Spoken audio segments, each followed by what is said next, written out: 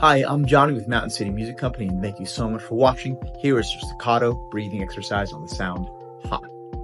The first thing to understand is you're welcome to change out our vowel with any other vowel you like, so you can switch to an e, o, u, or any of our mixed vowels.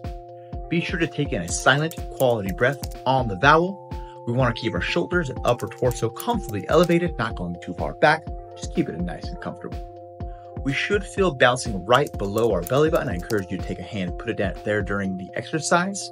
However, we should not feel bouncing anywhere else.